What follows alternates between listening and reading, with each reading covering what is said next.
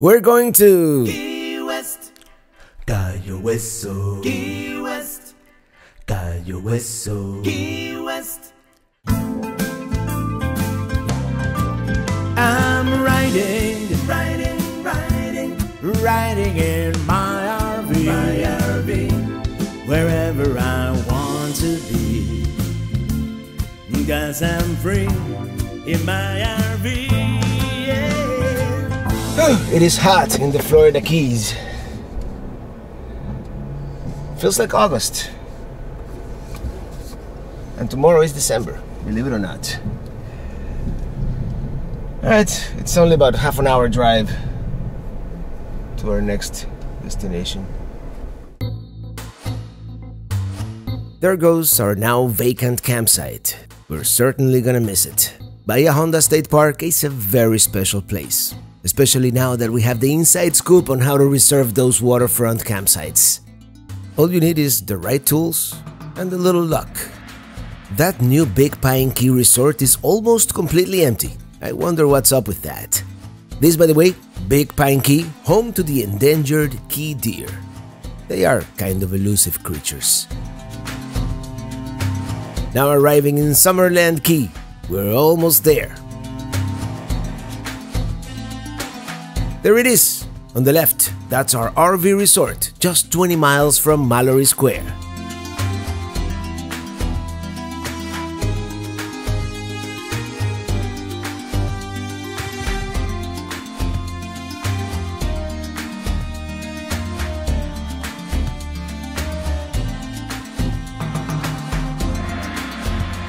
We decided to splurge on a patio site, and I think it is going to be worth it.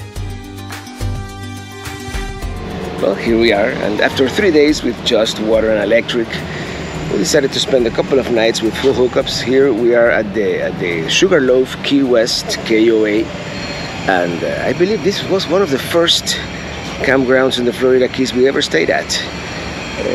This one got completely destroyed by Hurricane Irma, so everything is pretty much brand new. I've been reliably informed that the only thing that remains from the original resort is the swimming pool. The pool bar used to be on the other side, and now it is here. And let me tell you, she makes the best mojito ever. And apparently there is live music, just not during our stay here. The Keys, the lower Keys in particular, are a tropical paradise, with a climate and vegetation not seen anywhere else in the United States. Here they have some rentals by the marina. This area looks almost exactly the same as it did before the hurricane. I'm really tempted to rent a pontoon, but since I've never driven one, I'd rather have someone who knows what they're doing with me the first time, just in case. I wouldn't want to run into an oyster bar or worse.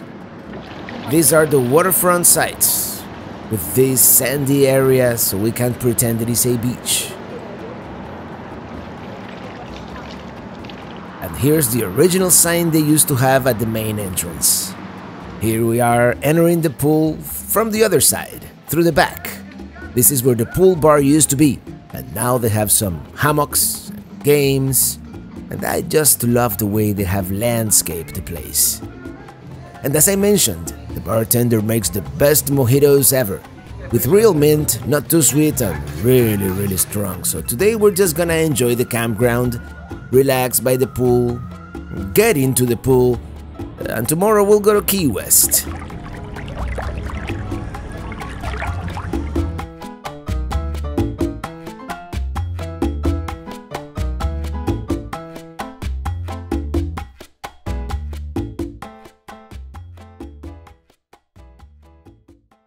This is my Magic Spoon! No, seriously, this is Magic Spoon, our sponsor for this video. Cereal reinvented, and I want to share with you all the amazing benefits of Magic Spoon cereal. You know, they have this childlike nostalgia thing going on with the tastes that you remember, but with high protein, 0 grams of sugar, except for that pesky honey nut that managed to sneak in just 1 gram, which is nothing really. It is also keto-friendly, gluten-free, grain-free, with no artificial colors or sweeteners. We love it, especially my mom, actually. She's diabetic, and she loves the fact that it's got 0 grams of sugar. You know, I've never had the cinnamon roll flavor, so let's give it a taste test.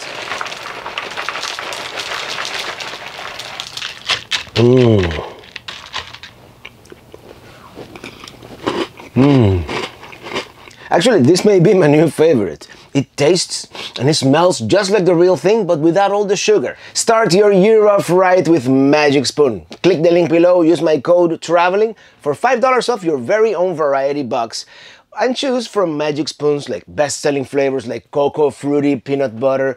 I mean, they keep adding, you know. Choose whatever you like. Magic Spoon is so confident in their product, it is backed with 100% happiness guarantee. So if you don't like it for any reason, they will refund your money, no questions asked. So click the link below and use the code TRAVELING for $5 off, or go to magicspoon.com/traveling and save $5 off your order today. Also, for my Canadian and British friends, Magic Spoon also ships to Canada and the UK.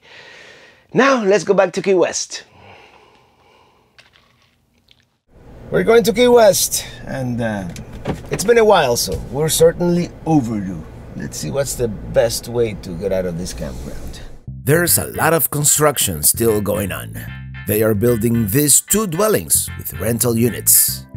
We can see Fat Albert. That's what the locals affectionately call the tethered Air Force blimp. Here we see some boats run aground, probably because of Hurricane Ian.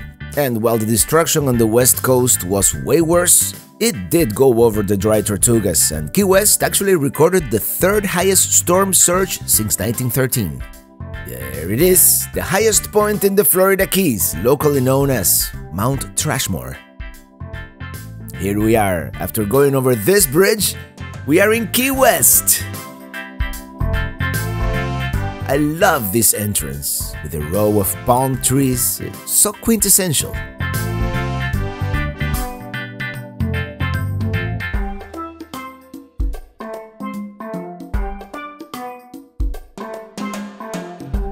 Here on Truman Avenue, we have some examples of Key West's unique architecture.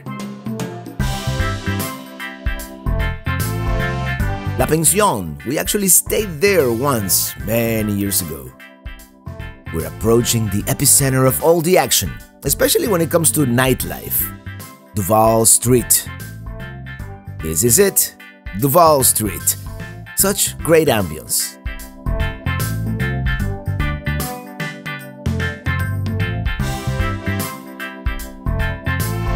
The San Carlos Institute on the left is an important landmark in Cuban history, considered the cradle of the independence movement. And now we're approaching the 2 most famous blocks when it comes to nightlife. Key West. Key West. Key West. Key West.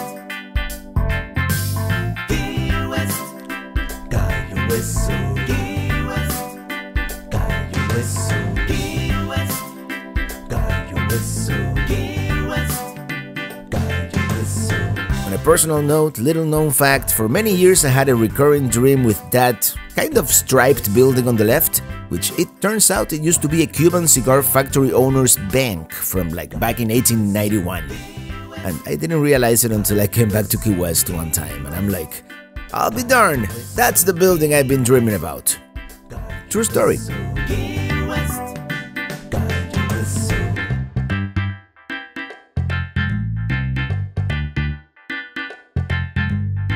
Well, we parked here at Mallory Square. Very expensive, but very convenient, especially if we're gonna have our last mojito of the day here at Maison de Pepe tonight. Here's where they do the sunset celebration. There's a cruise ship in town, so yeah, I think what we wanted to do today was do the Conch Train. And that would be Sunset Key. You know why? Because the sun usually sets behind it. Oh, by the way, it is Christmas in Key West. Let's check out El Maison de Pepe for old time's sake, and I had never noticed this picture of Pepe before. I think it is the end of an era for El Maison de Pepe here, because they no longer have chairs, you know, bar stools at the bar, only to-go drinks. Which is fine, because Key West is one of those few places where you're allowed to walk around with a drink. And we're having a mojito, of course, because that's what you do. Gallo, right on cue, brother. There's a funny story about all these chickens running around in Key West. Apparently, they are descendants of cockfighting chickens, a very popular pastime on the island until it became illegal in the 1970s. Yep. Let's continue walking around. By the way, Google Maps doesn't work very well in Key West. They sent us to the wrong address for parking. There's that historic building again, which, by the way, Key West and Cuban history became very intertwined in the 1860s. During the independence movement, a lot of Cubans came here to organize and plot overthrowing the Spanish colonial government. Key West is just so unique. As we keep walking down famous Duval Street, check it out. It is Key West's smallest bar.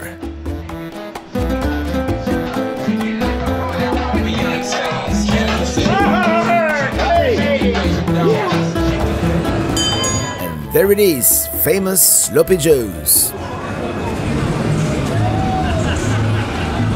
Apparently, this was the original location of Sloppy Joe's.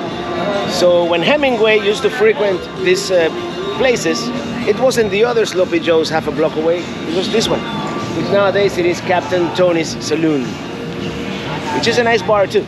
Yeah, I love it when places have live music.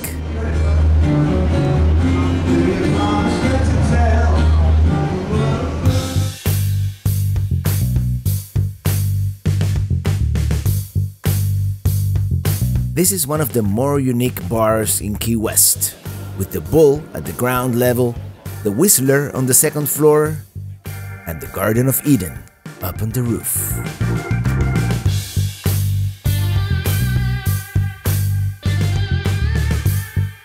This would be First Flight Brewery, located at the building that was the original headquarters of Pan American Airlines, which was also the birthplace of scheduled international flight between here and Havana.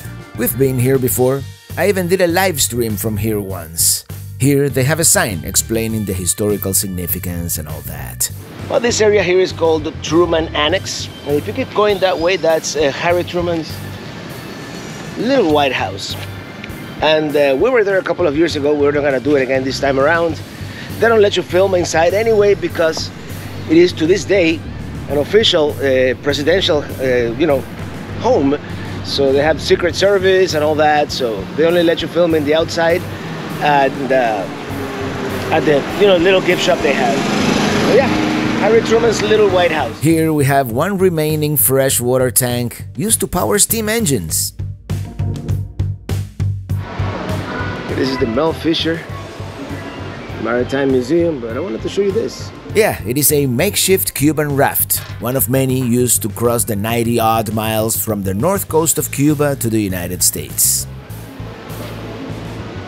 It is right in front of the Maritime Museum, which we might visit some other time, but our time here is limited today, so we're gonna see if we can get on the train.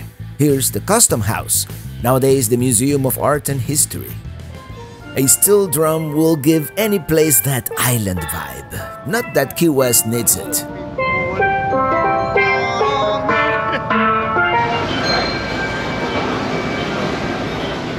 Look what we found. I think this is the one touristy thing we haven't done in Key West, besides like the museums or the aquarium.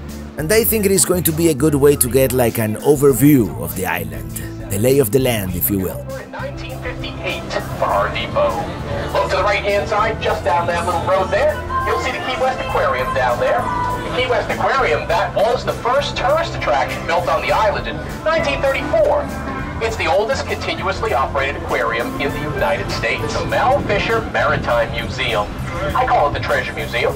That's because in 1622, there were two Spanish treasure galleons. They were sank in a hurricane in only 30 feet of water. To the right, you'll see tall green gates here. Those gates are called the Presidential Gates. Presidential Gates were built in Key West in 1906, and those gates have only been open for U.S. presidents. Opened in 1912 for Howard Taft, 61 for JFK.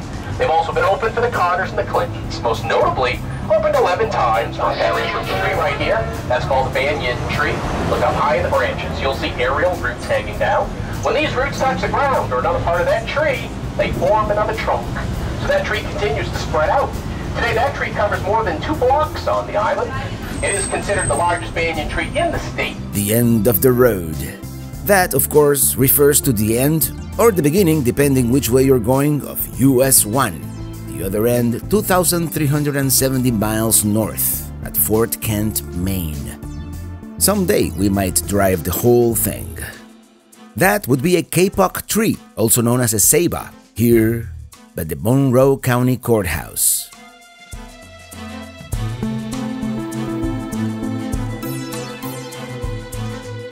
This is Bahama Village, a historic neighborhood settled by Bahamians in the late 1800s.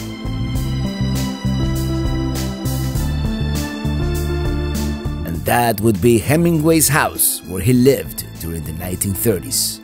And that would be the Key West Lighthouse. And coming up, perhaps the most recognizable landmark here, the Southernmost Point concrete buoy, which is not located at the Southernmost Point, which is somewhere inside the Truman Annex Naval Air Station. And that would be the Southernmost Point in Key West. Ballast Key, a private island a little farther southwest, is the true southernmost point in the lower 48. But this is the landmark where people make the line to take a selfie, so we'll pretend it is. It is also in reality 94 miles to Cuba, but here in Key West, things don't seem to be too exact, which is fine. Besides, 90 sounds a lot better as a round number. Of course, around here we have the Southernmost House, the Southernmost Hotel. Well, you get what I'm saying.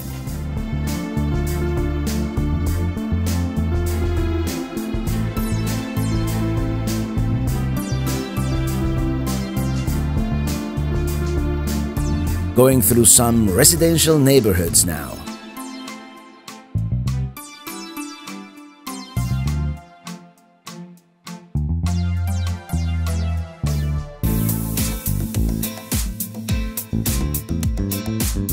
Now we're reaching the southern part of the island, Smothers Beach, one of the nicer ones actually.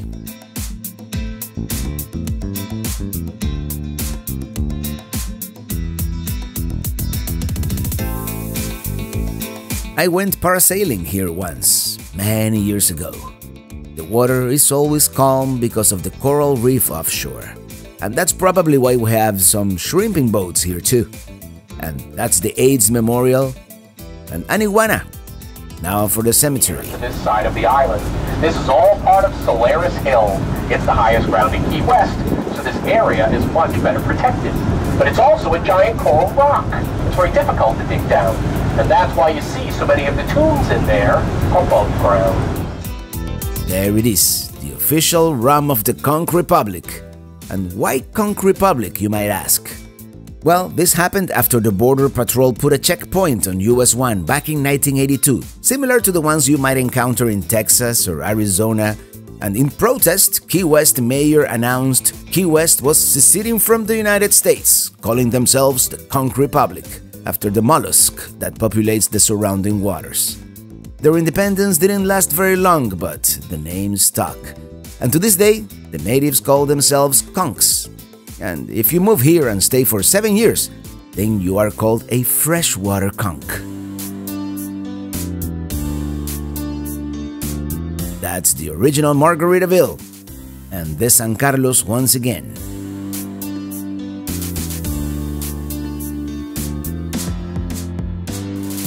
Pegasus, we stayed there once also. And we're back by mile marker 0. It does feel like we're going in circles sometimes.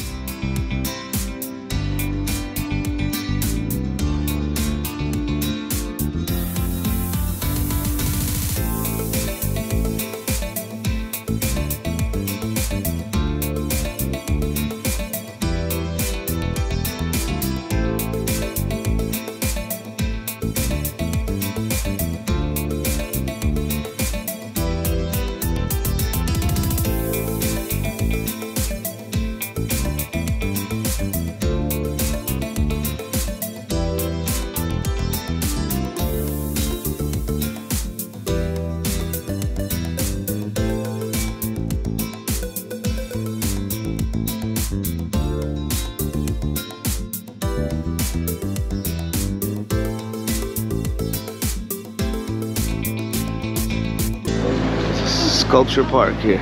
Yep, they have a bust for pretty much everybody that was somebody in the history of Key West. Well, not everybody, but most.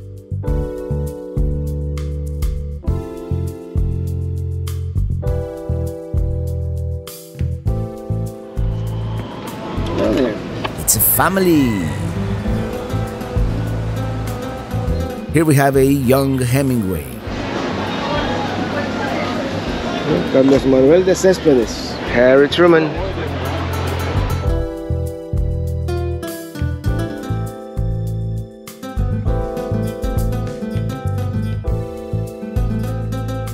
Let's see if we can find a scenic route along the coast to the marina. I think we just snuck into a hotel.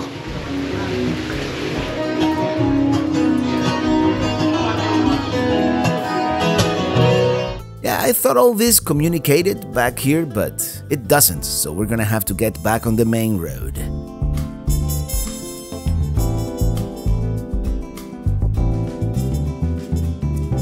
There's Hemingway Rum Company, Papa's Pilar Rum Distillery. I'm telling you, this town is milking old Ernest for all his worth. Actually feels real nice in the shade. And by the way, we've been to Key West probably by now 20 times, I want to say. So many things we're not really gonna do. We're trying to do things we've never done, like that Conch Train, and this looks nice in here.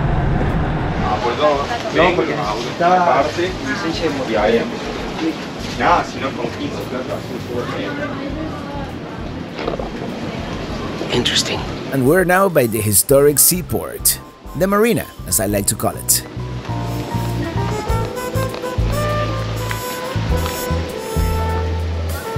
We've never eaten at Conch Republic over there, so that's what we're going to do. I always see it full of people with great ambience. Sometimes they have live music. Sunset sails. It was here that we took a sunset cruise a couple of years ago.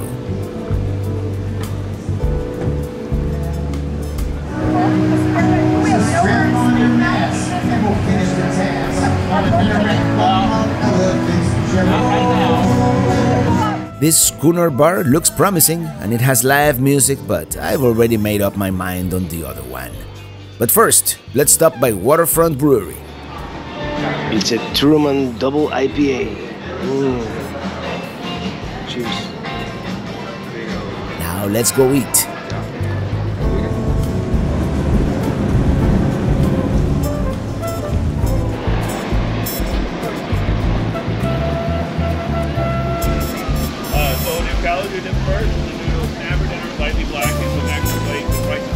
They have a fish tank by the bar.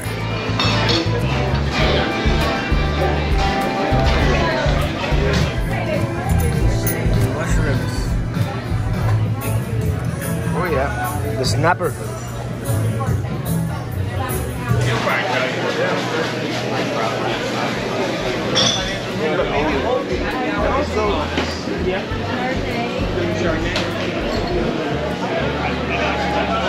Well, let me tell you, in all the times I've been to Key West, I kind of never came here. I mean, let's face it, it's the touristy place in the touristy area. And putting that aside, the food was excellent. The drinks were really good. I mean, that snapper dish with the veggies. I mean, the chimichurri, the flavor was there. It's incredible. And check it out. Hello, brother. That being said, it is expensive, which is in a sense good if you want to splurge like on your last night in Key West. Yeah, I wouldn't mind.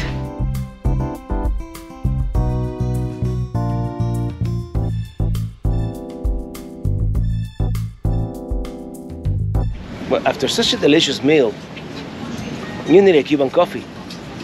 And here we've got Cuban Coffee Queen. Cheers. It's hot. And apparently, it is Christmas time in the Conch Republic, Key West. I suppose this would be a Key West-style Christmas tree, made out of lobster traps.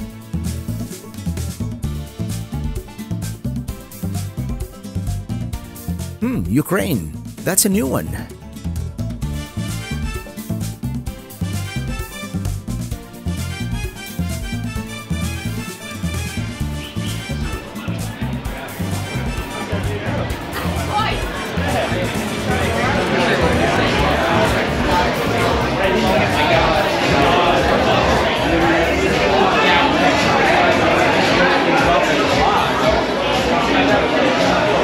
Just in and out.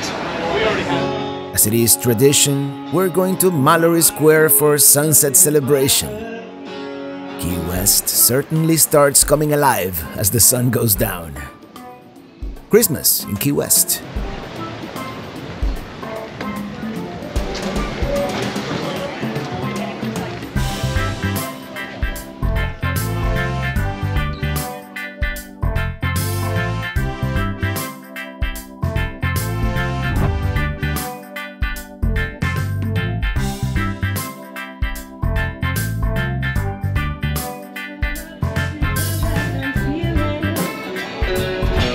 Is this love? Is this love? Is this love? Is this love that I'm feeling?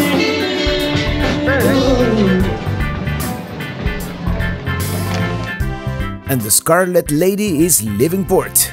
They always do right before sunset. Say, make you feel kinda tipsy. Cool kinda like candy. Make you feel quite dandy. Cool kinda like iron. Make you strong like a lion.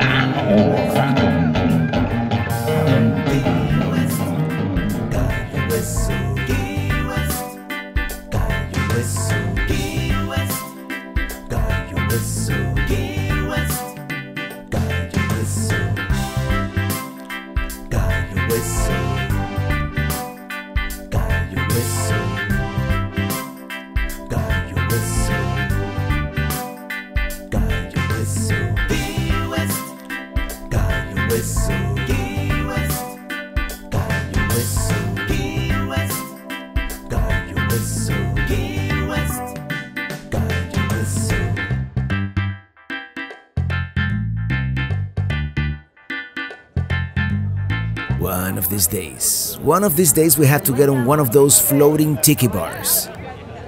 Meanwhile, at El Mesón de Pepe, well, the band is just starting to warm up. A reduced band. There may have been a budget cut at some point. Regardless, this place always brings back good memories. Oh, sunset is upon us.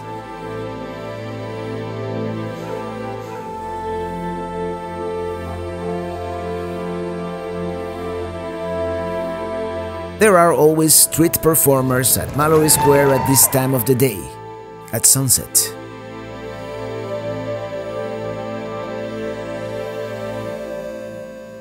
It is December, so the sun is setting more to the south and not behind Sunset Key.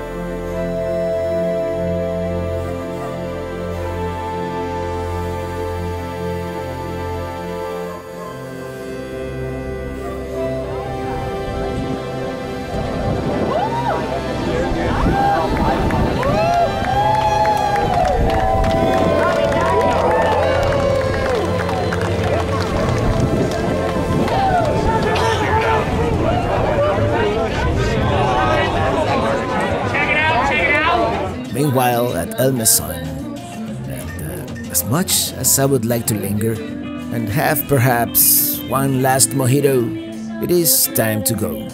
Maybe next time we'll stay on the island so we can stay much longer into the night, like in the olden days. But for now, we are once again saying goodbye to Key West.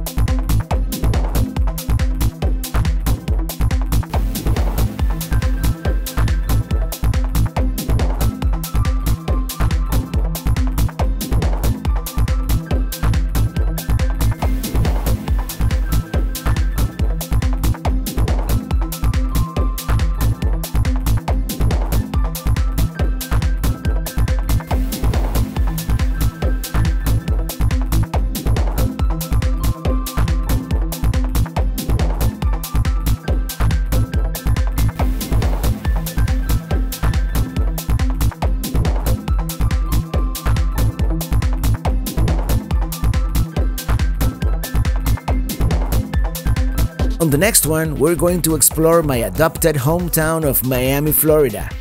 Until then, thank you so much for watching, and see you on the road.